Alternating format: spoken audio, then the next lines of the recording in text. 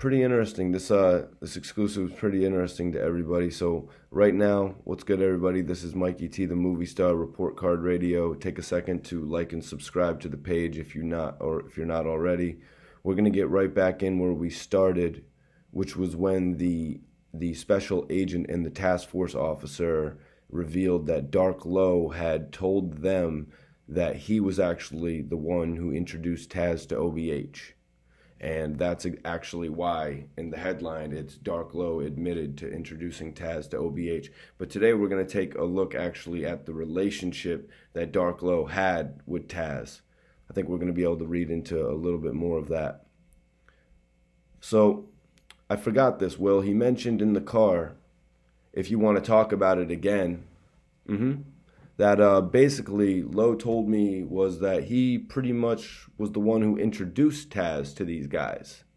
Yeah, Dark Lowe says. So that, he's a Frankfurt guy he had no connection to them, the task force officer replied. Right? And that's a fact, Dark Lowe says. Taz is in with these guys who actually threw him, so he felt like he was kind of betraying him to, and then Dark Low comes in quickly. That's a fact. Dark Low was feeling betrayed by having brought Taz into the group. As Dark Low stated earlier, Taz was around when Dark Low would be around Arab, which was pretty much every day, every other day, until he got sick. So you said you had also mentioned you were talking to him about not going around. What, when you weren't there also? Yeah, I told him, don't, because he used to hang with my little brother and my little cousin. I used to have him on my block on Darien Street. Now the special agent hits Low with a, So in 2010, Dark Low says, this is labeled TFO, but I want to say this is Dark Low. So in 2010, when he first came home, till I think he came in 2010, he was homeless. But I knew him from jail, from Hootsdale. So I took him under my wing, let him come, and he just started being around every single day. He's like my little brother. Do anything I say. He's hanging with my little brother, my little cousin, so I took him in as one of mine. So I let him meet Ab. Well, I didn't let him meet Ab. He was with me when I used to be with Ab. He just started coming on his own when I got sick with the dialysis. This was a full-blown thing down here. I didn't even know he was down there like that. So I told him, don't be down there like that. You don't know them dudes. Do you have any tattoos? Yeah, I got a couple of them. So we got a blacked out part here, which I see one of the comments says that these blacked out marks are actually redacted statements. So it doesn't seem like this blackout mark is going to be a picture of Dark Low's tattoos. What did you mean when you said, don't be a tough rat, just humble down? Yeah, and be a good rat like Ace. Don't be walking around with your face screwed up like you're tough. You're a rat. Just humble down. Be humble and do your time. Don't be no tough rat like you're tough. Be like Ace Boogie. You ain't seen Paid in Full before? Nah. Yeah? It's I didn't get the reference, the special agent says. Ace is in the movie and he was a rat, but he wasn't tough. He was just calm. He wasn't no tough rat. Gotcha. And where are your tattoos? The task force officer comes back. I'm sorry. Hand, arm, back, chest. The last sentence here, the South Philly Bulls don't play that rat. And I don't want you to get stabbed up and start bleeding their names out. Who bleed the names? What does CDFU mean? Cracking the F up? F up? Where's soak? Soak in misery? What do you mean bleeding the names out? No, like stab or red? You gonna start bleeding? That's you bleeding red when you gonna bleed in. Gotcha. So Dark Low comes back in. It was just it wasn't no threats. I don't see how that's threats. If I didn't know him, that's threats. If I didn't know him or if he was just on the case, that's threats. But he was under me, so I feel as though I could say that to him. Yeah, the task force officer responds. I feel as though I could say shit like that to him, man. Do you see how somehow I definitely can? All right. But I don't see how somebody can say I threatened him It was a threat because I never threatened him. I said, I don't want you to get sniped. Them South Philly Bulls don't play that. They don't play that anywhere. Frankfurt, whoever, they don't play that. Somebody just got stabbed up for telling it, and I'm trying to get out my heart. It's hard for me to get the love out of my heart for him. But I'm telling him to be careful, bro. You got OBH on your neck. You got my name on your arm. You got Ab name on your, like, be careful, bro. That's what I'm telling him. Okay. Do we really? No. No. I think this is more important, the task force officer says. And the special agent agrees. Yes. Issues, right? Yeah. So I guess you know they're going to warrant your house, the special agent says. Mm-hmm. And they got the gun. Mm-hmm. I guess an extended clip, the mag and all that. Yeah. That's all yours? Yeah. That was mine. Yeah. So right here, Dark Low admits to possession of the ratchet, as a lot of you guys are saying. And a lot of people are coming at him for admitting to possessing the firearm here. But you got to just take into consideration, you don't know who else was living in Dark Low's household. You don't know if his girl was there. You don't know if one of his brothers was living there. You don't know if a cousin was living there. So he doesn't want the blame of this firearm to fall on anybody else.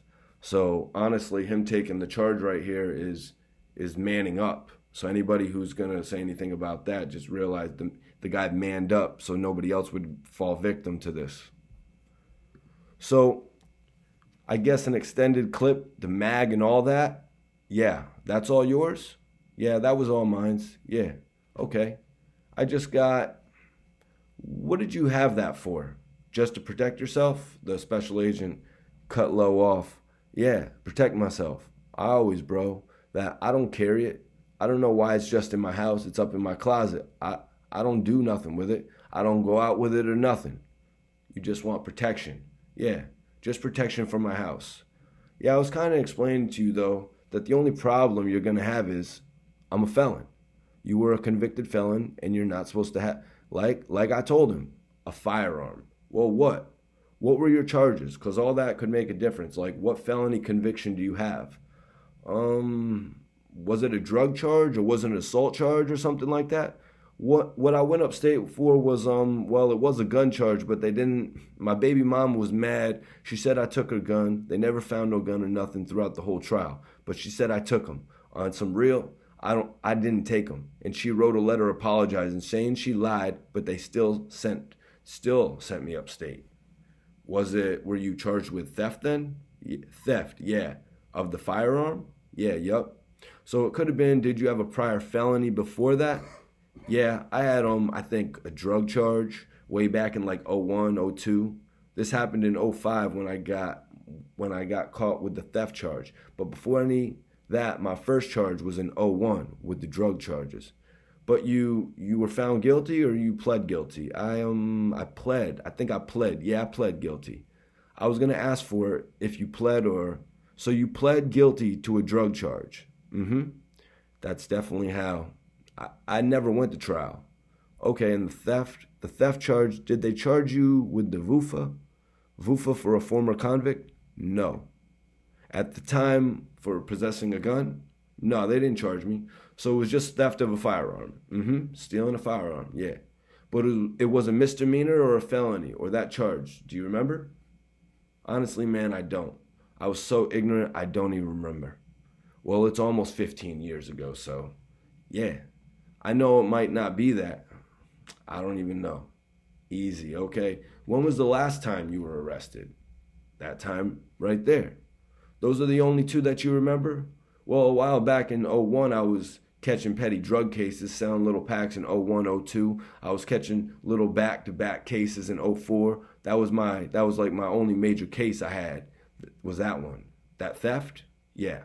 Okay, how much time did you do upstate? I did, I got sentenced to 2.5 to 5. I did 3.5 and came home on parole. Where'd you go? Graterford?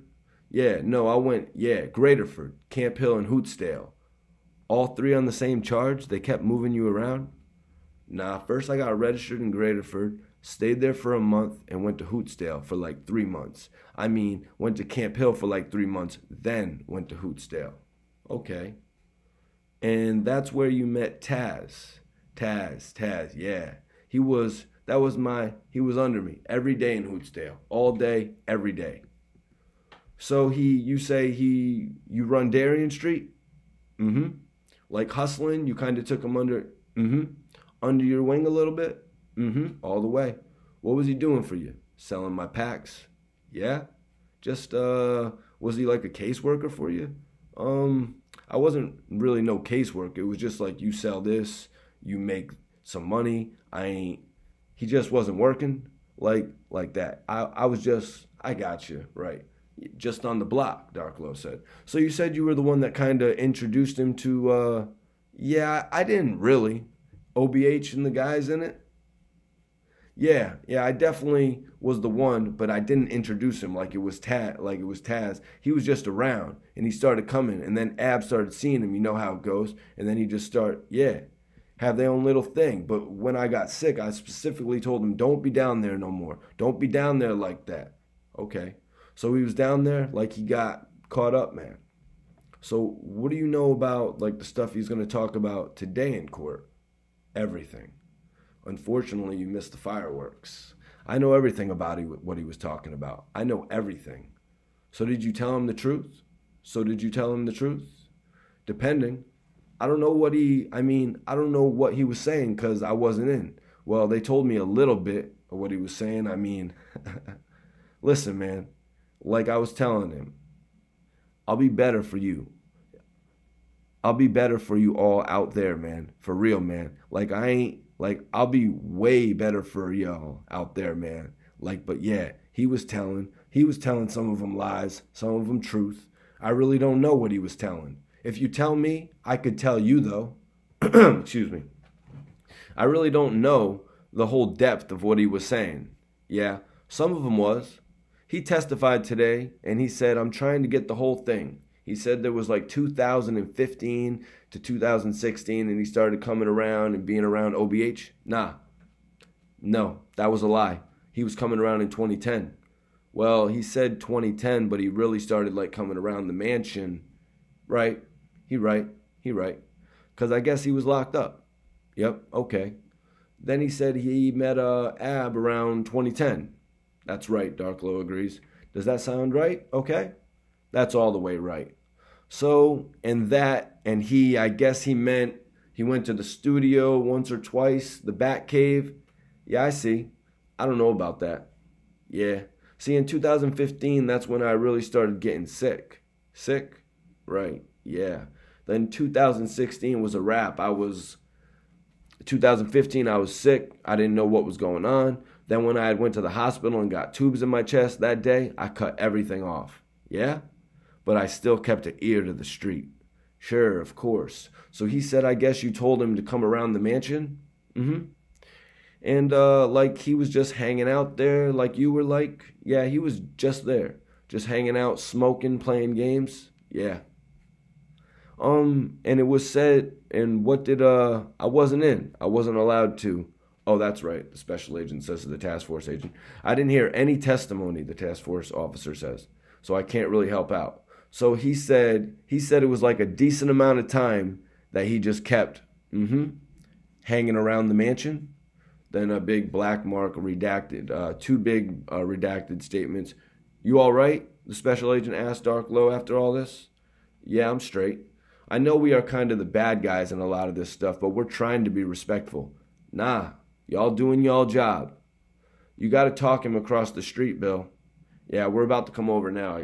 The unidentified male comes in. You got to talk to him across the street, Bill. Yeah, we're about to come over now, the special agent replies. Oh, okay, the unidentified male says. Y'all doing your job, man, Darklow comes back in. Yeah, this is what I don't understand about how y'all took this as a threat. I really don't understand. So then there's some overlapping voices. It seems like maybe the special agent and the task force officer have something else they need to go do, and there's a bunch of talking going on. But Darklow comes back in. He says, this is what I don't understand about how y'all took that as a threat. I really don't understand. Under the circumstances, like that's my little relative. Say that was blood brother, and I wrote that it would have still been that same type of outcome. Potentially it could have been. So Dark Low is saying here, if he was more than a friend, if he was actually his brother, could there have been more of something to come of this? Would him actually being family outweigh the whole threat? And they're going to answer him here. So he says, under the circumstances, like, that's my little relative. Say that was my blood brother, I wrote. Would it have still been the same type of outcome? Potentially, it could have been.